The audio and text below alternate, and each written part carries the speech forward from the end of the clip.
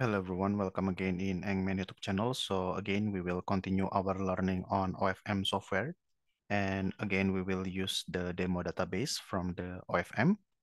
Okay, so in this video, we will try to create what we call here the grid map. Okay, so to have or to be able to create grid map, you need to make sure that you have the base map like this one already. Okay, so we have the base map and we will utilize all the 231 completions just for the sake of demonstration.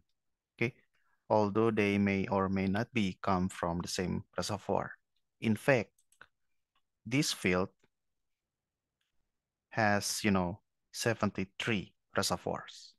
Okay, so creating grid map out of the completions which come from different reservoirs is not actually technically correct, but just for the sake of simplicity, for the sake of demonstration, we will just directly create the grid map using all the data here, okay? So let's keep that in mind. So to create grid map, it's very easy. Go to home, click on grid map, and then you can select, we have 6 selections here. Let's start from this one. I click on that one, and then you can create grid map for a lot of, many variables here. But let's say we are interested more in the water cut. So we want to create grid map for water cut. Let's find water cut. This one, water cut. Put the variable here. So at the same time, you also have date as the variables because we can create the grid map in a time-lapse manner. So it's very interesting. And then you can just directly click on finish. And right away, you will have the grid map generated for you. Wait a minute. All right, so this is the grid map.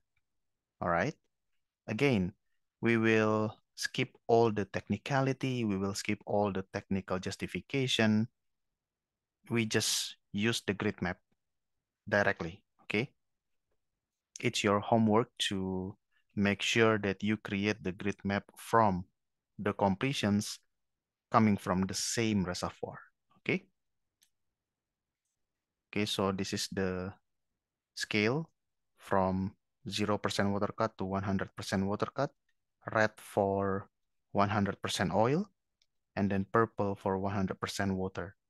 And then, of course, you want to zoom in.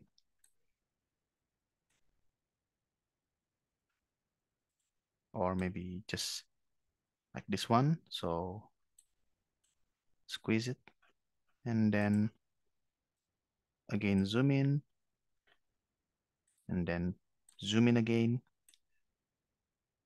Okay, so the grid map use all the available data from the 231 completions here, and then just do extrapolation to extrapolate to distribute the water cut over the places, the locations which do not have the water cut information.